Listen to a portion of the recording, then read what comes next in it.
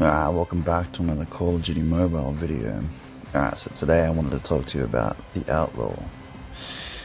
Now I haven't really given this sniper rifle too much of a chance, but let's just see what it can do.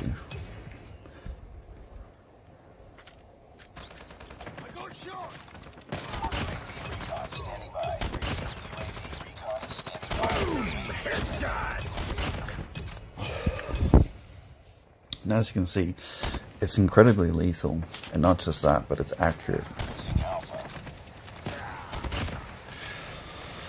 So I thought I might jump in a couple of games and check it out. I had to use it for a challenge, and ever since then I've just been using it. Normally I was using the DLQ-33 or the Arctic 50 or even the Kilo, but I don't know, this thing seems to just do well. Close quarters, long range, does it all, which is good.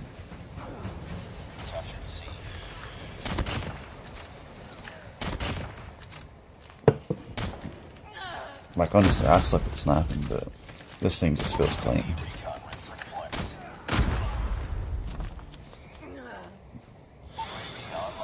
And not just that, but even in close quarter situations, it kind of feels like you're just using a shotgun with a side.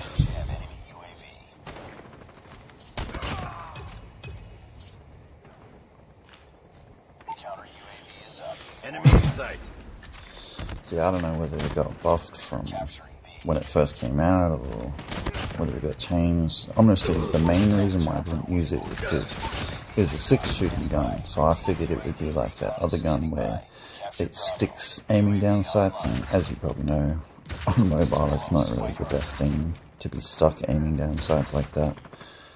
Having to toggle it on and off, it's better to be able to quick scope, keep moving.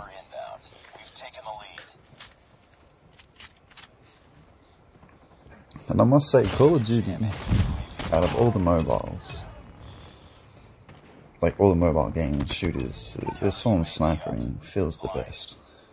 You gotta toggle in like that and then shoot. It's awesome. All with the one button. It really gives you the controller, but more games need to do that.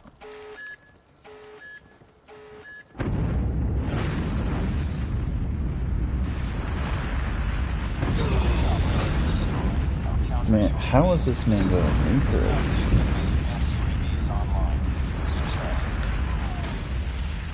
Like, he hasn't killed me once, hasn't come for any objectives. Was he just sitting in one spot killing everyone? Or people like that really annoy me, because like, you're only screwing the team over by being toxic and stupid like that.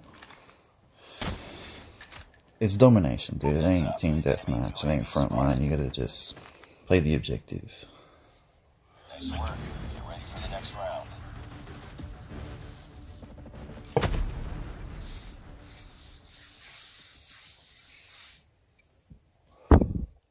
Capture the objectives.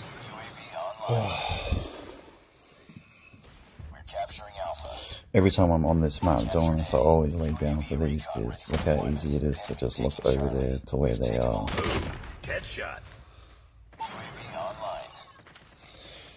Can't count how many times before I started laying down I got sniped just taking C at the start of the game by some smart ass.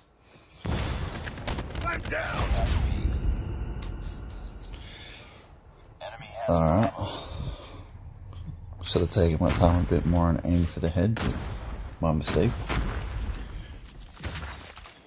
I'm also not sure if you can get higher damage ammo with this, or if this is the damage it's capable of losing. He has no idea.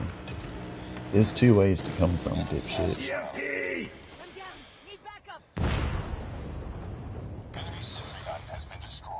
Right, let's start taking this back.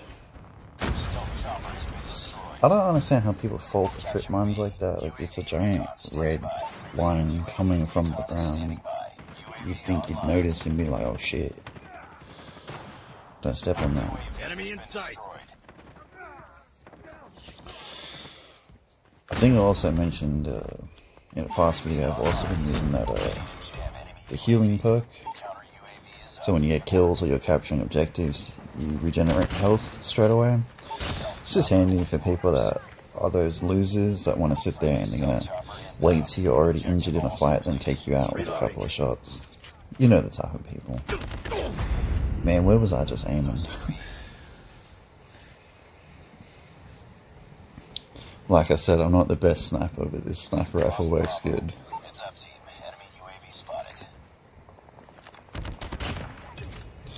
Enemy contact. UAV online. But yeah, I was using scavenger previous to that, because scavenger's just so handy to be able to pick up ammo. If you got a kill streak going, you can keep it going. I'm gonna just miss 7 shots on this man. Give me a second. I make the mistake of when I shoot, I step sometimes. I'm hurt. So it makes me not the best sniper. Almost there. Keep it up. Counter UAV up. They're blind. That man went blazing in there. He was like desperate for that kill. He just ran straight over a hive. Like, you know I'm shooting at your feet, right? I'm down. Need backup.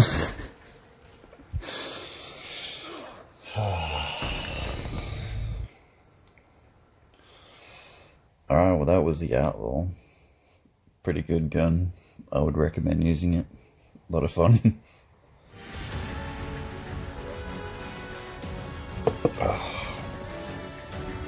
I think that's all we got time for, so thanks for watching.